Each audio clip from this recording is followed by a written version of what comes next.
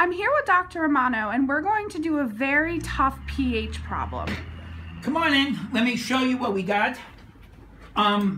This is a question that I think if you can do this question, you will be able to do any problem on the DAT exam. This is a tough one, but this is for those students who really want to excel and make sure you got a great understanding of the material.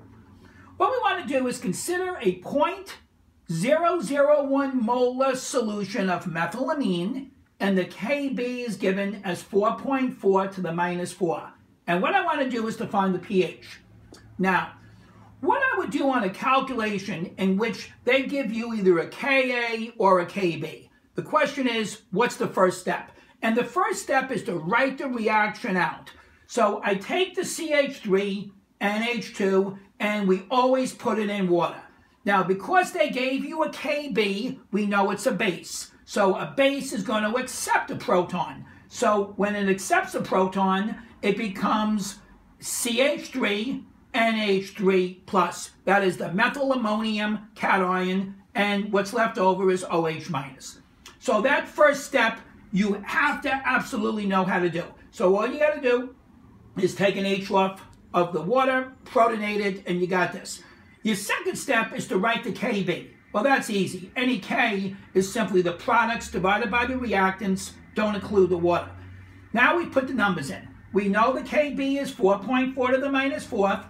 This is a 1-to-1 ratio. So that means that this is X and this is X. So together they're both X squared.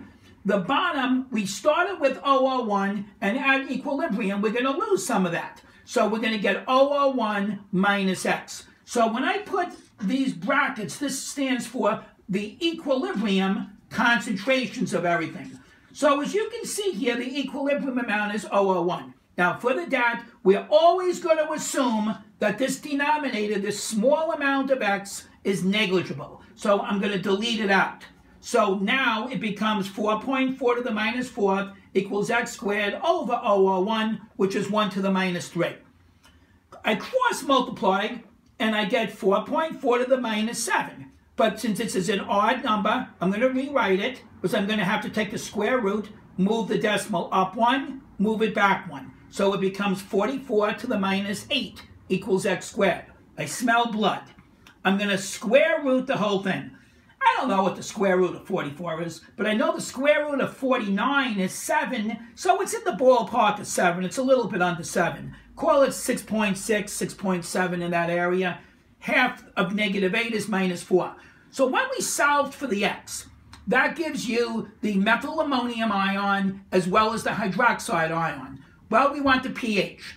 So since the hydroxide ion is known, minus the log of that is equal to, well, if it was a 1 to the minus 4 and we took the negative log of it, it would have been 4. But this is a 6.6, so we want to drop our answer. So it'll be about 3.2. In the Destroyer book, I give you a nice little exercise on how to estimate logs. Now that we know the pOH is 3.2, subtract it from 14 to get the pH, which is 10.8. If you can do that problem, you are good to go. That would be the hardest question you would see on the DAT exam or the OAT exam for acid-base chemistry.